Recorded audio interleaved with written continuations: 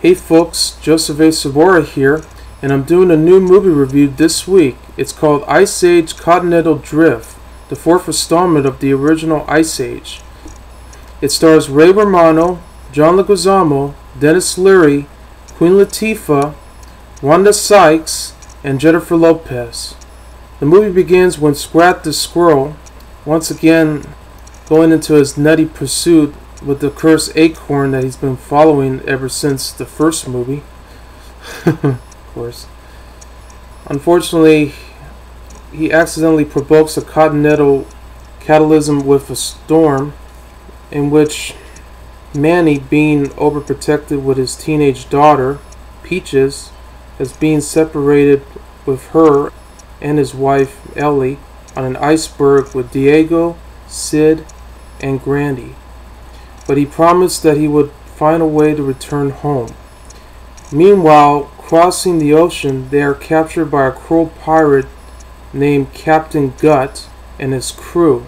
However, they escape from them, and Manny tries to steal Captain Gut's ship in order to return to his homeland where he belongs in a dangerous voyage throughout the sea. But the cruel pirate seeks revenge against Manny and his family and friends. Now, I really did enjoy the original Ice Age. I think it's still one of the best animated films ever made at the time.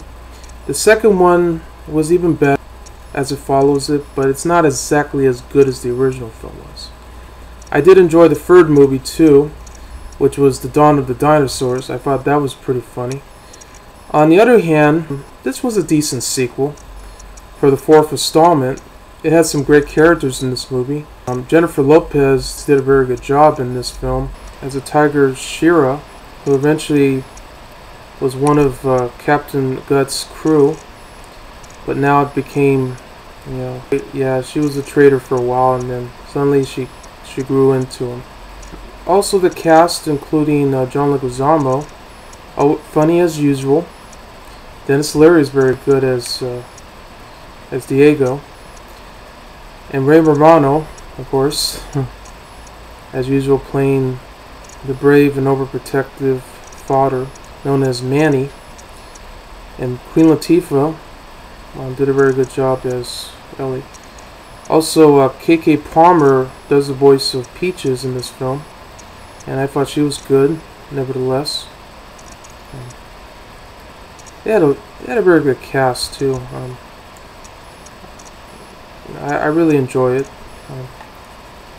Not as good as the first three, but I had to say it's definitely a decent film to watch, especially if you love Ice Age, and I know I love them too, so I think I could take it for granted. Plus, before Ice Age started, there is a Simpsons short film called The Longest Daycare, which focuses on Maggie trying to save a caterpillar, which eventually turns into a butterfly by a mean baby with one of his longest eyebrows. Yeah, I thought that was pretty clever and very funny, and also cute at the same time. Because, man, I felt sorry for Maggie and the butterfly that he was trying to save.